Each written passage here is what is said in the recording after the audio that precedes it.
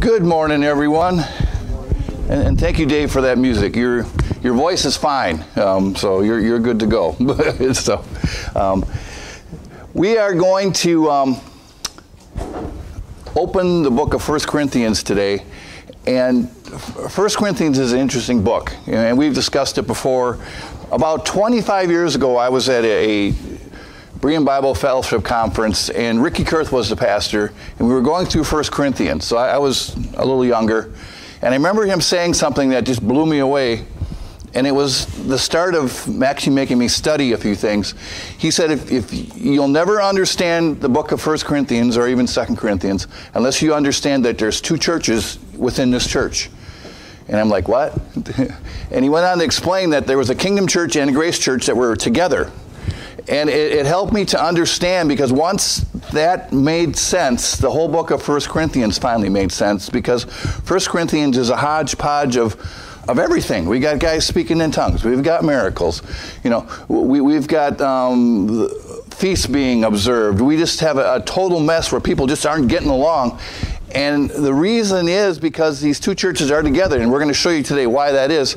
And that's why we went back and looked at Acts 9, 10, 11, 12, and 13, because that's the answer too. And once you put all this together, I think it makes Scripture just open up, and it's amazing, because the issue comes down to things that I know we maybe sometimes don't care about but in the book of Acts, what happened after Acts 13? In other words, were people still added to the kingdom program, or did all those people become members of the body of Christ? And these are debates that have been going on since forever. But until you can get a handle on that, and again, the answer is that no, the kingdom saints stayed kingdom saints, okay? And they stayed kingdom saints until they died. But nobody was added to the kingdom program after Acts 28. But between basically, beginning of Acts and Acts 28, and if you want to start church, the body of Christ in 9 or 13, doesn't matter. But during that time in the middle, we had two churches going on side by side with two different programs, which worked, but didn't work, okay? And it was that transition. Now, the exciting thing is when grace ends, there's not going to be a transition back. What God's going to do at the end of grace is pull all the grace believers out and rapture them to heaven. And so we won't have this mess going on when God goes back to the kingdom program. But if you can see two churches in Corinthians, the whole book will open up and make a lot of sense. But Paul goes to Corinth in Acts 18. And this is on his second missionary journey. It says, after these things, Paul departed from Athens and came to Corinth, and found a certain Jew named Aquila, born in Pontus, lately because from Italy, with his wife Priscilla. And don't ever name your kids, Priscilla or Aquila, okay? Anyways, Priscilla, because that Claudius had commanded all Jews to depart from Rome, and came unto them. So we obviously know from the context of that we have two Jewish believers that are not part of the body of Christ. They're Jewish. They're part of the kingdom program. They're believers, and Paul runs into them, so which is fine. There's no problem with that at all, but don't think there were any grace believers there. And verse 3 says, and because he was of the same craft, he abode with them. This is Paul. Paul, remember, was a tent maker. That was his second job. And wrought, for by their occupation they were tent makers. And he, this is Paul, he reasoned in the synagogue every Sabbath. Now again, does anybody know when God changed the Sabbath to Sunday? That's a trick question. He never did, okay? He never did, okay? It's not there, all right? And a lot of Christians are like, oh no, the new Sabbath now is Sunday. No, it's not. The Sabbath is still Friday night to Saturday night.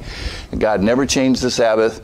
And so when Paul is going into the synagogue on the Sabbath, he is talking to Jews. And what is he going to tell them, okay? He's going to tell them basically that Jesus Christ is the Messiah. Jesus Christ is the Son of God. Jesus Christ is who we claim to be. And that's the important things, because that's the number one thing the Jews didn't believe. They didn't believe Jesus was Messiah. They didn't believe he was the Christ. That's why he was killed. He was an imposter. He was a fake. And that's where they needed to catch up at. So if you're going to go into the synagogue and talk to Jews, that's where you have to start, okay? And that's really important you understand that, okay? Now, Paul first visited Corinth about 50 AD during the last phase of his second missionary journey. He came to Corinth after visiting Athens and staying with a couple Jewish tent makers, Aquila and Priscilla, who had recently been forced to leave Rome due to an edict by the Emperor Claudius. Paul was joined in Corinth by Silas and Timothy. Under their ministry, the church grew. Okay? The first letter of Paul to the Corinthians probably was written around 53 to 54 from Ephesus. And Paul deals with problems that arose in the early years after his initial missionary visit. So, Paul was there in 50 to 51 and 53 and 54.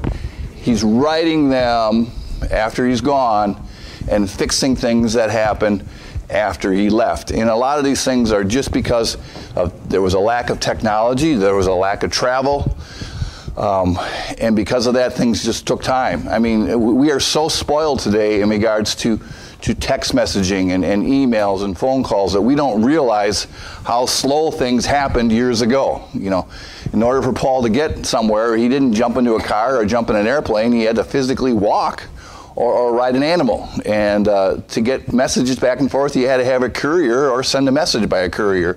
Things were very different. So that's why things just took time. Okay, back to Acts 18. Verse 5, and when Silas and Timothy were come from Macedonia, Paul was pressed in the Spirit and testified to the Jews that Jesus was Christ. Now again, this is important. And people are like, well, yeah, he told them Christ died on the cross for their sins and he was buried and rose again, because that was the only message that was available in Acts 18. No, it wasn't. We still had both churches going on, and I call this the law of first exposure, which basically means the Jews. The Jews still had another chance. In fact, God kind of gave them 3 strikes.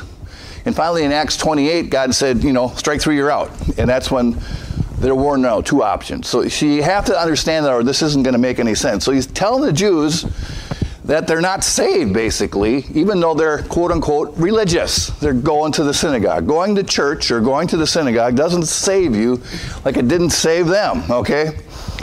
Now, so Paul goes in there and he's explaining to them who Jesus was, all right? And when they opposed themselves and blasphemed, he shook his raiment and said unto them, your blood is upon your own heads. I am clean. From henceforth I will go to the Gentiles. Now, this is a dispensational thing. And again, that's what the book of Acts is about. Israel being set aside. So what Paul's basically saying is, you guys had your chance. You've rejected the Messiah. Now I'm going to go to the Gentiles with the grace message. So Paul is, in a sense, teaching both messages too. Okay? He's got a kind of a different message to the Jews versus the Gentiles. And he departed thence and entered unto a certain man's house named Justus, one that worshiped God, whose house joined hard to the synagogue. Now, again, unless you understand what that means, it's not going to make a whole lot of sense. When your house is joined hard, it means you had a common wall. In other words, he went out of the synagogue, went to the next door over, and went into that guy's house, because they were joined together on a common wall. If any of you live in an apartment building and your neighbors are right next door, what's the problem? You hear them all the time, right? Although nowadays they do a little better job of soundproofing things and things like that. But Paul went next door, Now, okay, well, what did Paul do? He basically said, all right, you guys aren't going to let me in the synagogue. I'm going to go next door and start another church. I don't know if this was a church split, but I would say it probably was, okay? We'll call it a synagogue split. How's that sound, okay? And Crispus, okay? Now, remember this name. It's going to come back to in our discussion as time goes on. The chief ruler of the synagogue believed on the Lord. Now, again, what does that mean? I don't know. To me, it sounds kingdomy, okay? With all his house, and many of the Corinthians hearing believed and were baptized. Now, water or spiritual? What do you think? I think it's water. Totally water. These were Jews that were water baptized, which puts them in the kingdom program. But where are they now? They're next door in Paul's new Grace Church. Now, did they become grace believers? No. Were they taught grace? Oh, yeah. In fact, most of the people that Paul hung around with understood grace, but they still had a kingdom hope. And again, once you see that, it's like, oh, now it makes sense. We've got a church full of kingdom saints and a church full of grace believers, and the kingdom saints were still following all the food laws, and they were still following all the feast days, and they were doing all these things, and they had these spiritual gifts, they had these sign gifts, and they were flaunting them in front of the grace believers, and it was a mess. And that's really what was going on. Then spake the Lord to Paul at night by a vision, be not afraid, but speak and hold thy peace. Now, why do you think God had to encourage Paul? What was Paul's concern, do you think, when he laid at night in bed? What did the Jews that didn't like him always want to do to him? Remember? Yeah, bump him off, yeah. You think you got it bad. Paul had a price on his head constantly. And there are a lot of people that were really serious about wanting to see him dead. For I am with thee, and no man shall set on thee to hurt thee, for I have much people in this city. God is promising Paul divine protection and intervention. That's there. Please do not go to that verse and say you're getting the same thing. This was during that transitional period, and Paul was given that sign. And he continued there 1 year and 6 months, teaching the word of God among them. And when Gallio was the deputy of Achaia, the Jews made insurrection with one accord against Paul and brought him to the judgment seat. All right, so now we got problems, all right? Saying, this fellow persuadeth men to worship God contrary to the law. And when Paul was now about to open his mouth, Gallio said unto the Jews, if it were a matter of wrong or wicked lawlessness or lewdness of ye Jews, reason would that I should bear with you. Now what he's basically saying is, guys, you're bringing this man before me with a civil matter, but it's actually a church matter. It's a doctrine matter. Now, does a non-Christian care about church inner problems? Probably not, okay? But if it be a question of words and names and of your law, look ye for it, for I will be no judge of such matters. But he's saying is take your dirty laundry and do something else with it, because this is not a civil matter. This is an internal matter. I don't care, okay?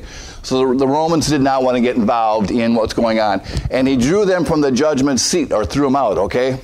Then all the Greeks took Sosthenes, whoever that guy's name is, the chief ruler of the synagogue, and beat him before the judgment seat.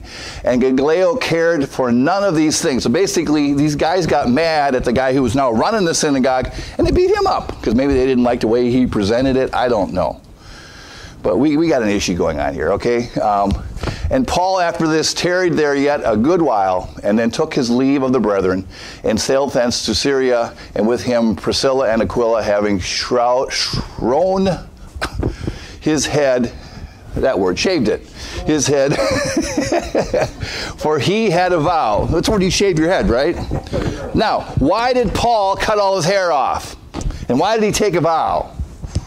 When's the last time you did that, Scott? You got a nice head of hair. Never, right? Why did Paul do that? He didn't want to offend. There you go. Now, and this is something I think people need to understand. Just because Paul is part of the body of Christ and he's free from all these rituals and all of these rules and regulations doesn't mean he can't voluntarily put himself back under them, just to show the fact that he supported the Jewish religion in the sense he knew it was still going on.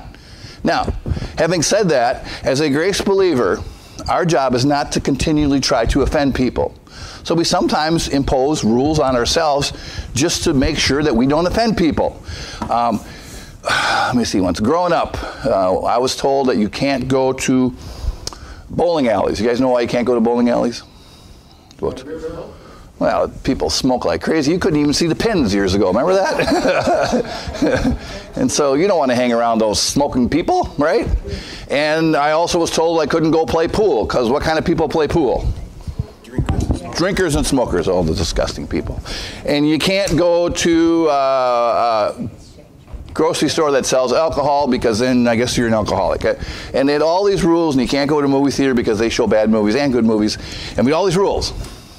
Now, if they had a rule today that said that you can't go to a grocery store that sells alcohol, how many of you aren't going shopping ever again? I mean, you can't do that anymore, you know.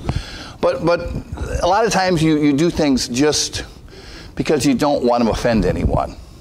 But Paul did this to show the Jews that, and that's how he got in trouble. He went back to Jerusalem too. He went with a bunch of guys and took a vow and shaved his head, and they got all mad at him. But you can put yourself, if you want to come to me and say, Dave, I think the food laws make sense. And I'll go, you know what? They probably do. You know, anybody who likes to eat bottom-feeding fish and pork and stuff, maybe they shouldn't, you know, maybe there's some good to that. And I have no problem with that. but don't tell me, and all grace believers have to do it too. Okay? There's a difference. You can make any rule you want, but when you start imposing on everyone else, that's when it's a problem. But under Jewish law, you didn't have a choice. You did it, or you weren't part of the program. The works showed your faith, and God had all kinds of works for him to do. So Paul he's putting himself back under this works program, I basically think, to show the Jews that God's still working with them. Now, they're being set aside. I understand that. But the kingdom program was not discontinued in Acts 13 or Acts 9, where God said, all right, no more works. No, they continued to do their works and obey the law. And Paul voluntarily supported that because he was a Jew too. Now, 1 Corinthians chapter 1, verse 1. That's the background now, okay? Paul called to be an apostle of Jesus Christ through the will of God. And that guy, we ran into him earlier. Remember we ran into him? Just call him our brother. Our brother. He was that guy that used to run the synagogue. So he would be what? Jewish. Okay. So Paul is this guy either hung around Paul or he's friends with Paul, and they're writing this letter basically. Unto the church of God which is at Corinth, to them that are sanctified in Christ Jesus, called to be saints. Now, sometimes the King James reads a little funny. What it really says is called saints. You know that? And saints means set apart. You know, at the moment of salvation, you're a saint. It's not a process where you got to be dead for 500 years so everybody forgets who you are, and then they decide you were good, you know. And that's the rules, you know. I mean, that's how it goes. We are a saint at the moment of salvation. We're set apart, okay? Now, people get offended if you say, oh, just call me Saint Dave. You know, they don't, you know, yeah, right, okay. Call me Saint Nick. There you go. Yeah, that's true. But you didn't hear that. Nick said they call him Saint Nick. Yeah, okay, all right. Do you bring presents on Christmas too and stuff? So we're saints. We're set apart. So understand, in Christ, you are set apart. Understand you are justified. Understand you are sanctified. I mean, it doesn't get any better at the moment of salvation. And that Paul is basically telling them that they're saved, okay? With all that in every place, call upon the name of Jesus Christ. And then he says something interesting. Remember I said earlier, 2 churches? Both theirs and ours. He's obviously talking to 2 groups of people. One of them is them and one of them is us, okay? And there's other places in Corinthians where we're going to see a little more obvious, but he's including both groups. Grace be unto you and peace from God our Father and Lord Jesus Christ. Verse 4, he says, I thank my God always on your behalf for the grace of God which is given you by Jesus Christ, that in everything you are enriched by him in all utterance and in all knowledge, even as the testimony of Christ was confirmed in you. Now, for those of you who have ever read ahead, does the Corinthian church have problems? Many. Oh, many. They say it's the most unorganized group that Paul worked with, the most problems. It was the typical church in America, they say. I mean, they didn't get along. Yet, this sounds pretty encouraging, doesn't it? Like he's pretty proud of them. And now again, Paul only writes Christians. Christians under grace cannot lose their salvation. But they can sure walk away from the truth, and they can sure struggle with getting along, okay? So understand that. Just because you're saved doesn't mean all your ducks are in order, okay? That's something you have to want to do. It's called growing in grace and growing in Christ. All new Christians start out as babes in Christ, and all new Christians are carnal. But they're saved. But then there's a process of growing in Christ. And carnal means fleshly, okay, is what it means. And so Paul's proud of them. Well, he's proud of them because they're saved, and that's good. So that you come behind in no gift, waiting for the coming of our Lord Jesus Christ, who shall also confirm you unto the end, that ye may be blameless in the day of our Lord Jesus Christ. God is faithful, by whom you are called unto the fellowship of his Son, Jesus Christ. Now, if you read these verses, you can understand this fits in both groups. Because what were the kingdom saints waiting for? They're waiting for Christ to come back to set his kingdom up, right? What are we waiting for as grace believers? For Christ to come back and get raptured out. So I can say, hey, this works for both. Because in a sense, both groups are waiting for Christ for a little different reason. Now, the kingdom saints have to go through the tribulation. we are gone. You know, if the rapture would have occurred during Paul's lifetime, we know for sure Aquila and Priscilla would not have been raptured. You're like, why not? Well, they're part of the kingdom program. They have to go through the tribulation. Only grace believers are raptured out. Now, obviously, all those people now are dead and gone, and all that's left is just body of Christ believers. But if it would have occurred during Paul's lifetime, you would have had certain of Paul's friends that still stayed behind. It would have been very interesting, I think, more than anything else. Now, verse 10, Paul, he starts out saying how amazing they are and how happy he is, and now he's going to tell them that they've got to work on a few things. Now, I beseech you, brethren, by the name of our Lord Jesus Christ, that you all speak the same thing, and that there be no divisions among you, and that you be perfectly joined together in the same mind and in the same judgment. Now, that's probably something that every church in America and in the world should read every Sunday morning, right? What is that basically saying? You just got to get along, okay? Now I understand part of life is not getting along. And we don't have to always agree on everything, but the question is, what do you do when you don't agree, okay? That's the issue. If you don't agree with somebody, what do you do to them? Punch them, hit them, kill them, yell at them, slap them on the back of the big Bible. Did that work? Oh, it sure did. It did? Okay, all right. So that's the answer. Slap them on the back with a big Bible. I would not recommend that, but if you're dealing with Nick, do it. I guess it works, okay? All right, so it has been declared unto me, my brethren, by them which are of the house of Chloe, in other words, a snitch, poor guy, I feel sorry for the Chloe household, that there are contentions among you. In other words, guys, the word has got back to me that we're not playing nice, is what it's basically saying. Now, this I say, that every one of you saith. Now, the thing we got to realize here is, what was the problem? I want you to get back to the thought I was telling you. There were some people in the church that were kingdom, and some people in the church that are body of Christ. So if you're a kingdom saint, who is your leader in the sense? Peter, James, John, the 12, okay? Christ is the Messiah. Is Paul your leader? Not really. Okay, if you're a grace believer, who are you looking to? Paul. What do you think of the 12? Well, they're nothing, okay? Yesterday's mail. They're cool, yesterday's mail, different program. And I think that's what the issue was. Because some are saying, I am a Paul, or Paul's the best, all right? And others are saying, I'm Apollos. Now, again, Apollos was a kingdom saint. He was a really good talker, really eloquent in speech, but he came out of the kingdom church. Cephas, that's another name for what? Peter, and of Christ. Now, I think the issue was they were arguing about who the leader was of their program, whether it be grace or kingdom. But either way, they were what? They were worshiping men. Is it ever a good idea to follow one particular person? If you follow somebody's particular person, will they ever disappoint you? Yes. How many times? Yeah, always. You guys are so negative. But that's the truth, okay? All of us are flawed. Hopefully we have most of our ducks in order, but once in a while, all of a sudden, one will wander off, okay? And you got to be aware of that. That's just human nature. That's living in this sin-cursed world. That's called life, okay? We don't follow men, okay?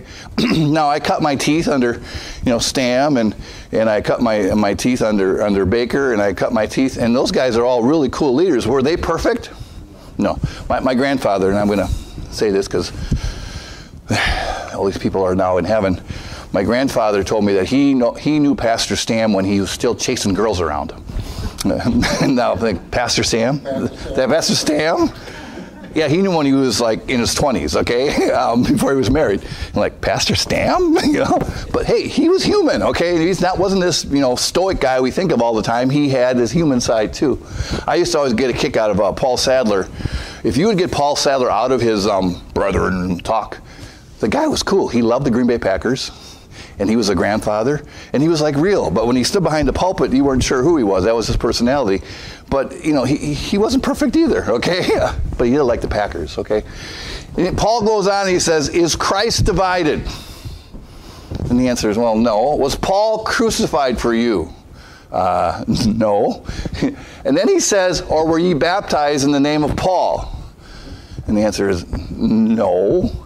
Now, Paul's going to make a comment here next. He's going to say, in verse 14, I thank God that I baptized none of you, but Crispus and Gaius, okay? Lest any should say that I have baptized in mine own name. Now, we got to remember something here. Paul is talking about those within the Corinthian church.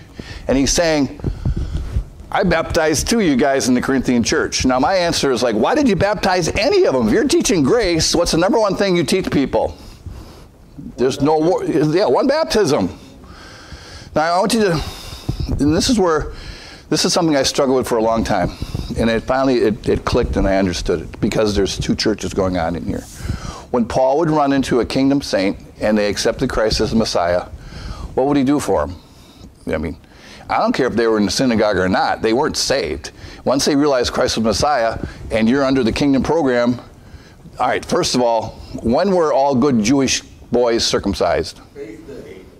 Now, do you think that mattered whether they believed or not? No. So we know everybody in the synagogue was probably circumcised, right? Whether they were saved or not, because that's what they do under the law. You did it on the 8th day. Now, we know Timothy wasn't. Now, why wasn't Timothy? Remember, he was Jewish. His father was a Greek, and he's like, you ain't touching my son. You know, which I can see that happening, okay? Paul comes along and goes, Timothy, you're a Jew, you're not circumcised. First thing he does is he grabs him and circumcises him. Now, and again, some people say, I'm blowing a lot of hot air.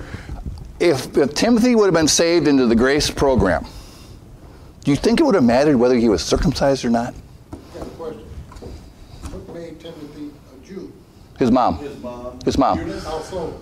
She was Jewish. And if you're Jewish, and if your mom is Jewish, you're Jewish whether you want to be or not. The line follows through the Jewish line. So Timothy was a Jew. I believe Timothy was saved into the kingdom program, but hey, under the kingdom program, if you don't do the works, what does it prove? Your lack of faith. I think Timothy was circumcised because he was a kingdom saint, because that's all his mother and grandmother knew. People are like, well, no, Paul taught him grace. Do you think Paul would have ever circumcised a grace believer? Ever? Oh, he did it because of the Jews. They would have just talked. So Paul was willing to compromise for peer pressure. Really? I don't see it. I don't see it. I see Paul putting Timothy into the kingdom program because he was a kingdom saint. And Timothy also was given a spiritual gift. He laid hands on him. I think it was a gift of confidence more than anything else. But Paul names these two people in the church, and one of them is that guy that was in the synagogue as a former leader, okay? Lest any should say that I baptize in mine own name. So he's happy he only did two of them, but my point is, why did he even do two? Because this is way in the middle of Acts. This isn't like Acts 9, 10, or 11, whatever. And what I was taught, and this is something that I just didn't quite believe it, but I'm like, okay, that Paul learned grace progressively. And that's true, okay? Now, who taught Paul grace? You guys remember, where did he go? What school did he go to? Yeah, Jesus taught him. Okay, that's probably a good place to start, right? After Paul was saved on the road to Damascus, he disappeared and went into Arabia for 3 years, and God taught him grace. Now, when I teach people grace, and you teach people grace, how soon do you get the part about water baptism is not necessary? What lesson is that? Is that the last lesson? Or pretty much the first lesson?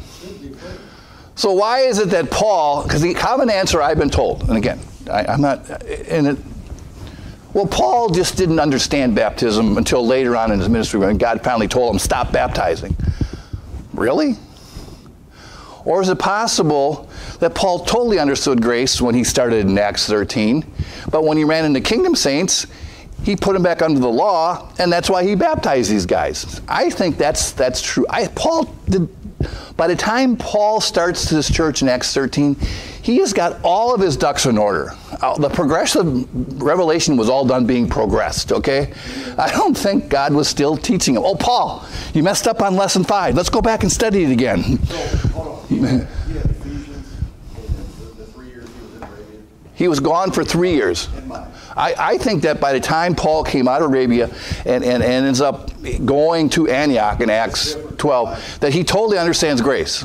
There is the progression is done, okay? There is no more learning curve. He has all of his ducks in order. Remember, Paul came out of the law. Paul had a lot of law in him in a sense where he understood the background. So for Paul to build grace on top of his law was really easy. But yet when Paul goes to Corinth and he runs into these kingdom saints, he follows the law. Now, granted, he's happy he only did 2 of them, okay? I realize that, okay? Now, remember, Crispus was the chief ruler of the synagogue. And when Paul says, that's one of the guys he baptized was Crispus. So I would say he was following good kingdom doctrine. Because this guy, again, they were circumcised when? 8th day. Did that make them saved? No. The scripture says if the person was not circumcised, he would cut off Right. from his people. Right. And that's why if you look and So see... that means that was covenant. Being circumcised made them covenant. Right. God's covenant people. Remember when Paul went back to Jerusalem and he runs into James and he says, oh, the people have a lot of questions. And what was the question? He's teaching people they don't have to observe the law and they don't have to be circumcised. Now, if you were a Jew and you weren't circumcised, you were cut off. And that's why the Jews are so like, no, you gotta circumcise yet, Paul. You're so wrong. And Titus, remember, Titus went with him and Titus wasn't compelled, Galatians 1. Well, Titus was what? He was definitely homegrown Gentile, okay? He was homegrown Gentile. And Titus is like, you ain't touching me. I don't need that under grace. Now, grace, we're spiritually circumcised and we're spiritually baptized. But when Paul's in the synagogue, these guys are already circumcised, okay? Other than, we had a few Timothys out there probably, but and any Jew Paul would have ran into, I think he would have circumcised them too, because circumcision never saved anyone, just like water baptism never did. But it did what? It proved your faith. Like, what do you mean? Well, if you didn't do it, it meant you didn't believe. Made a person, put a person in a position of receiving the blessings of Abraham. Well, right. It kind of like, it proves you have faith, and it's all it does. If God said that all grace believers must stand on their head for 10 minutes a day, and you're like, no. No, that's the only requirement under grace. Stand on your head. And you're like, no, I get dizzy. It's too bad you're not saved then. You're like, how stupid. Well, what does circumcision sound about like the same thing, doesn't it? It's like, it really is. I mean, does God have a sense of humor? That's a side point. I'm saying that.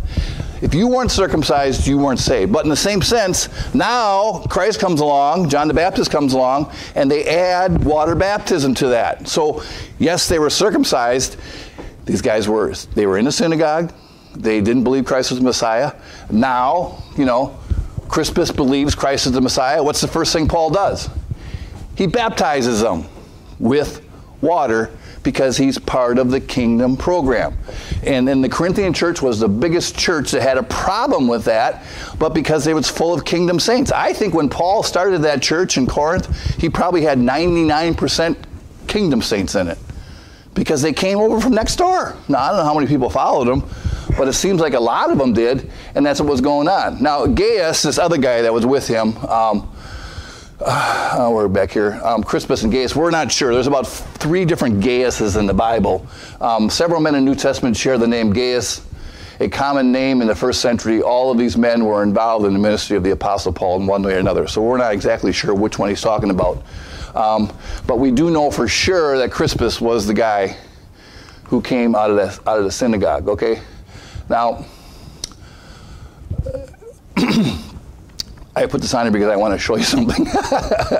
In Acts chapter 19, now again, this is getting pretty far back into Acts, all right?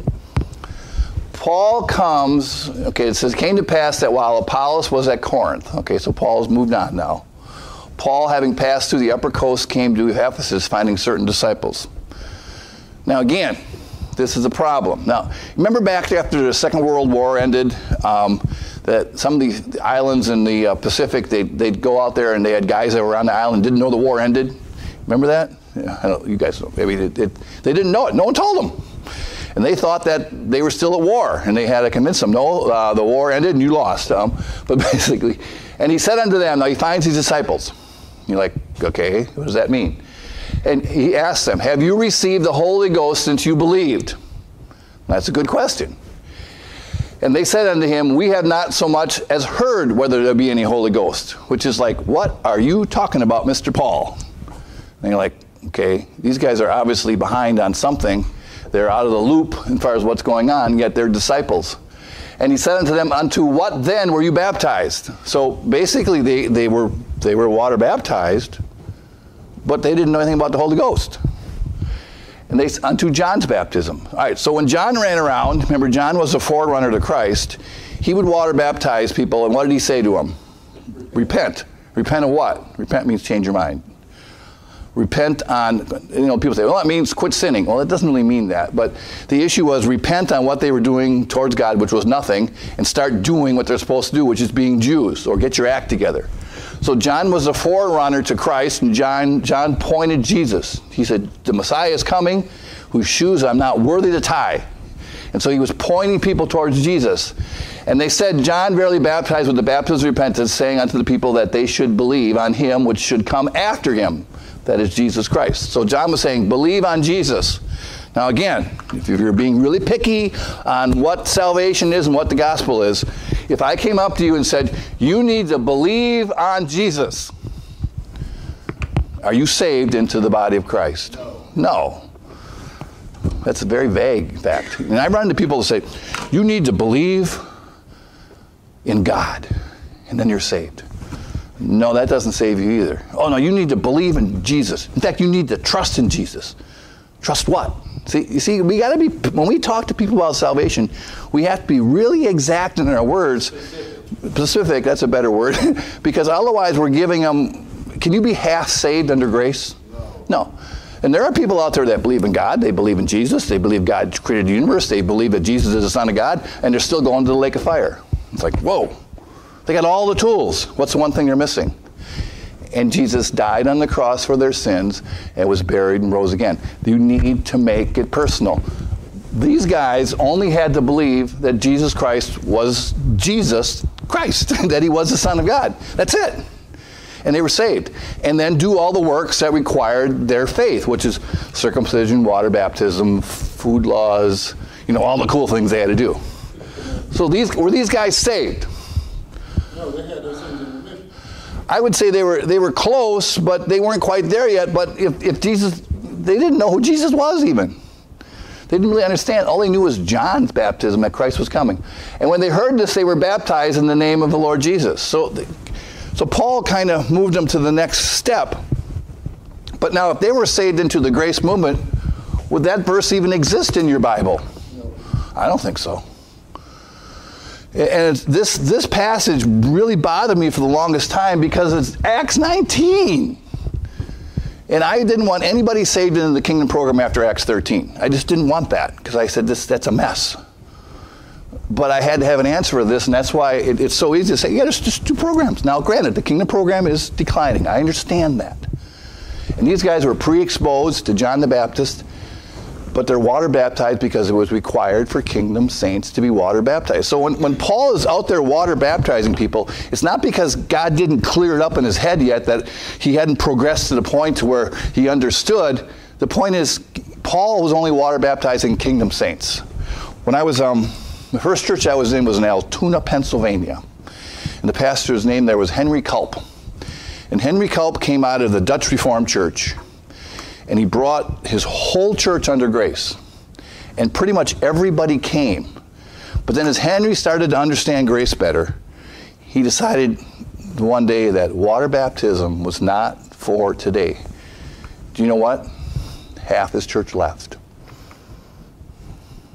Like, wow. That was the one thing they couldn't handle. And then you talk to people, that's the one thing they love. People want to do that work to prove their salvation. Folks, we don't need any works today under grace, but the flesh loves to do something for God. And in fact, I think I told you this in college. I wrote a paper and said, can we just do water baptism to make people happy? Just to make them happy. Because we know it doesn't do anything, but let's just make them happy. You know what the answer to that is? It was a sarcastic paper. Where do you stop? How about tithing? Can we add that one too? Amen? Come on, people. Amen? Well, that's getting a little personal, Pastor. You see what I'm saying? Where do you stop? And some of these food laws are kind of good, Some of these rules are kind of good. Maybe we should put everybody back under the law. What do you think? See what I'm saying? It's a slippery slope. You don't go down. Now, but people somehow in this church, when Henry Culp stood up and said, water baptism is not for today, that was a point where people said, I can't do this anymore. And these people left. They were under law light, and then they just wanted to have that work. So Paul baptizes these guys, and when Paul had laid their hands on them, the Holy Ghost came upon them, and they spake with tongues and prophesied. And there were about 12 of them. Now again, do grace believers speak in tongues when they're baptized? No. Do we heal people? No. Who does that? Kingdom saints. The kingdom saints had these signs and wonders and gifts. And you put these kingdom saints in the Corinthian church that have all these signs and wonders and gifts, and that's not what's going on here. And you put grace believers in the church and they don't have signs and wonders and gifts. And then the flesh gets involved. What do you think you have? A mess. Because pride, again, I hate to say this, but the number one thing I see in grace believers, and I can include myself, is pride. We have pretty much all our ducks in order, except that pride one keeps wandering off. Because we are pretty smart. We really are. And when you talk to even saved people today, the people's Bible knowledge today is becoming less and less and less. You know that? There are kids out there now that have never been in church. I talked to them on my bus. They have never been in a church because their parents don't want to in any way affect what they want to believe. Well, they're headed to hell. I hate to tell you this. And it's a mess. Acts 16 and on 13. And on the Sabbath, we went out of the city by a riverside where prayer was wrought to be made, and we sat down and spake unto the women, which is ordered there. And a certain woman named Lydia, a seller of purple of the city of Thyatira, which worshipped God, heard us, whose heart the Lord opened, that she attended unto the things which were spoken of by Paul. So Paul runs into this lady named Lydia, and she was she had a little bit of knowledge, I guess you should say. And then verse 15 says, and when she was baptized, again, this is Acts 16, and it says when she was baptized. Now, as a grace believer, when are we baptized? It's a moment of salvation, right? But it's spiritual baptism. Baptism means set apart, okay? We're set apart. We're now in Christ. We're also spiritually circumcised. We're set apart in a sense then too. When does that happen? At the moment of salvation. So when Paul is talking to this lady, and it says, and she was baptized, is he talking to a grace believer? I think he's talking to a kingdom saint. She had pre-exposure to the kingdom message, and she understands things, and so he water baptizes. So when Paul is out water baptizing the Acts, it's not because he's messing up every time, which is what I was taught. Paul just didn't want to give that up, and God finally had to go, no, Paul, stop it. No, Paul was doing it for a reason, because he was only doing it to kingdom saints. And I know that gets confusing, but Acts is not a book you go to prove doctrine. Do you know that? Acts was not written to give us grace doctrine. That's not the purpose of the book. The purpose of the book is to show us why Israel is set aside. Anyone know why Israel is set aside? Unbelief. So, keep in mind, people, that Schofield isn't always right as well. No. Schofield is always right. I don't know who told you that, but no. People that have Schofield yes. study Bible need to understand that. Going into it, he started the church in 2, so he was way off. The old Schofield tended to lean a little bit more towards 9, but the new Schofield is definitely Acts 2. They wrote all that out, yeah. Schofield wanted to start the church in Acts chapter 2, and so he was law light, basically. And again, there's a lot of grace pastors that still don't know what to do with this baptism thing of Paul. And their answer is, well, Paul he was still learning grace, and he didn't understand. But no, this person, this lady, okay, was saved into the kingdom program, and God never told the kingdom saints to stop doing kingdomy things. Remember that. When Paul goes back to Jerusalem later on in Acts, he runs into James, which is the half-brother of Christ, and he says, notice how zealous these people are. These thousands are zealous for the law. And Paul's answer was not, stop it! Quit doing that! You know the law is gone. Paul never said that. What did he do? He's like, yeah, and I'll put myself under the law voluntarily to show you that I'm on your side. Because Paul had to show the Jews that the kingdom program was still on, in the sense that the law was still there and they were obeying it. So Acts makes sense then, and so does the book of Corinthians, okay? And it came to pass, as we were in prayer, a certain damsel possessed with a spirit of deviation met us, which brought her master much gain by soothsaying. The same followed Paul and us and cried, saying, these men are the servants of the Most High God, which show unto us the way of salvation. Now, these are Satan's minions saying this, okay? And this did she many days, but Paul, being grieved, turned and said unto the Spirit, I command thee in the name of Jesus Christ to come out of her. And he came out the same hour. And when her masters saw that the hope of their gains were gone, they caught Paul and Silas and drew them into the marketplace unto the rulers and brought them to the magistrates, saying, these men, being Jews, do exceedingly trouble our city. Those Jews are just troublemakers, right? And teach customs which are not lawful for us to receive, neither to observe, being Romans. And the multitude rose up together against them, and the magistrates rent off their clothes and commanded to beat them. And when they had laid many stripes upon them, they cast them into prison, charging the jailer to keep them safely, who having received such a charge, thrust them into the inner prison, and made their feet fast in stocks. Now, at this point, the rulers think that Paul is a Jew. Okay, now you got to remember that. Now, Paul was a Jew, right? Yeah. But Paul also had dual citizenship. He also was a what? Roman. Well, Gentile too, but he also was a Roman. He more or less, to me, that's a hybrid, and he's perfect. Well, it makes it perfect what he was doing. That's right. Now, as a Roman, if you don't like something the Jews are doing, do you have to give them their day in court? No. No. Why? Because, yeah, Jews are animals. We all know they're disgusting people. If we want to kill them, we kill them. Big deal. Romans had no respect for Jews because they weren't Romans. Now, and so these guys are thinking, here's this Jew causing trouble. Let's throw him in prison. Let's beat him up a little bit. Maybe he'll learn his lesson. If he dies, he dies. Who cares? Okay? Is there going to be an investigation of Paul if a Jew dies in prison? Nope. Stuff happens, okay? That's like, if you understand Islam, and they call, what do the Islams call us? They call us infidels. You know what that means? Non-Islamic, basically. The reason they have no trouble killing infidels is because we are not real people. You're like, where do you get that from? Sorry, if you're not Islamic, you don't have a right to live. Like, how would you think that? Well, the Romans thought the same thing towards Jews. Hey, even if Christ was innocent, he's a Jew, who cares? Just kill him. Maybe it'll make peace. They really, in their mind, like, how can people think that's stupid? They can, okay? So, Paul's now in prison, okay? And they're going to, basically do something to him. And it says, at midnight, Paul and Silas prayed and sang praises unto God, and the prisoners heard them. And suddenly there was a great earthquake, so that the foundations of the prison were shaken, and immediately all the doors were opened, and everyone's bands were loosed. And the keeper of the prison, waking up of his sleep, seeing the prison doors open, drew out his sword and would have killed himself, supposing the prisoners had fled. Now this I like. Under Roman law, if you were charged in keeping someone in prison and they escaped, what did they do to you? They killed you. Now, if you get back and understand what happened at Christ, his resurrection, there were a whole bunch of Roman guards that were guarding the tomb to make sure that the disciples didn't steal Jesus. Now, they didn't think he was going to get resurrected from the dead. They thought someone was going to steal him and then say he was resurrected. And when Christ rose from the dead, it scared these guards so much, what did they do? They ran off. Remember that? Now, under Roman law, what was supposed to happen to all these guards? Killed. But the politics of the day stepped in and they paid enough people off and it didn't happen. But that's what's going on here. Even though Paul was just a Jew, according to them, this guy, he escaped, and so this guy is thinking, oh no, I'm dead, okay? And that's why he's going to kill himself. Wow, okay? But Paul cried with a loud voice, saying, do thyself no harm, we're all here.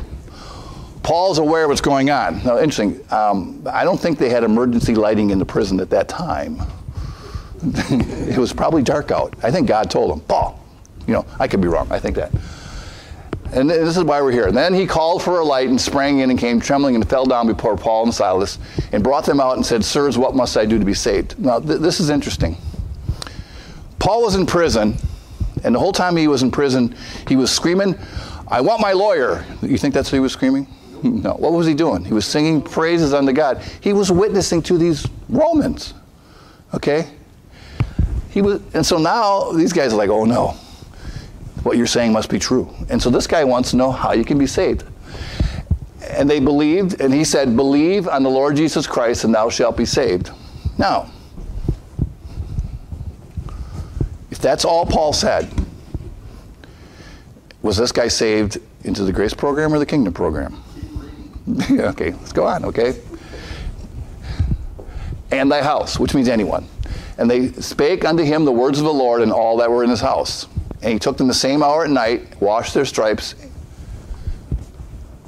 and was baptized. This is Acts 16.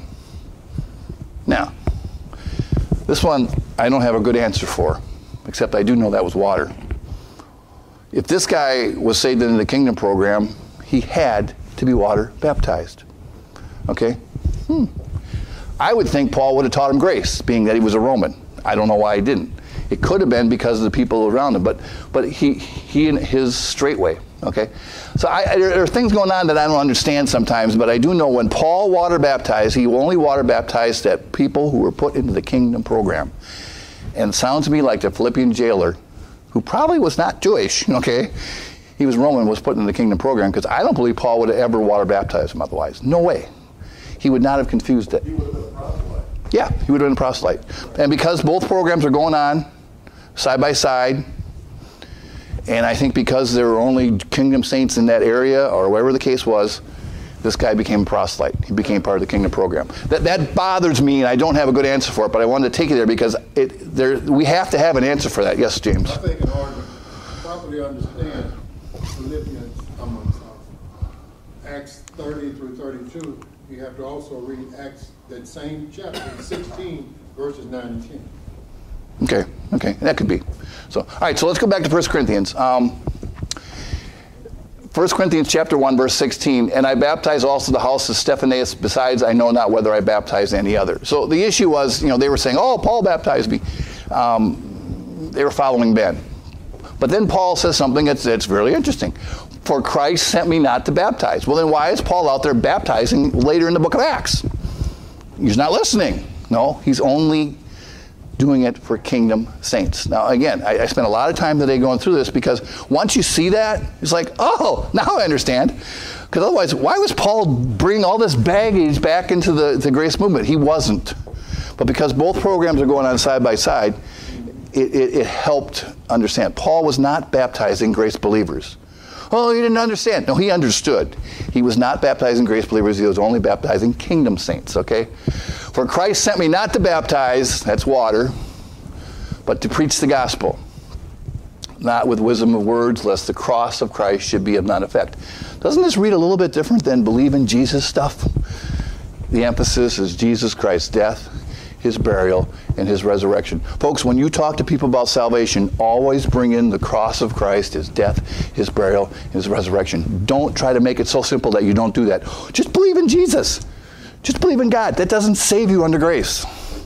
And there's nobody being added to the kingdom program today, so that's not going to work either, okay? You have to bring in, because it has to be personal. They have to be able to say, yes, Jesus died for my sins. Have to personalize it. That's so important, okay? Anyways, that's a lot of words. I understand that, and I don't even know how long I went. But that's why Corinthians works, because we have these two groups, and we're going to see starting next week and stuff to where Paul is talking to me and saying, hey, some of you guys have a kingdom hope, and some of you have a heavenly hope, and you need to get along, and that's the key. Let's pray. Lord Heavenly Father, we again thank you for salvation. Lord, we thank you that Christ died on the cross for our sins, and we pray, Lord, that we can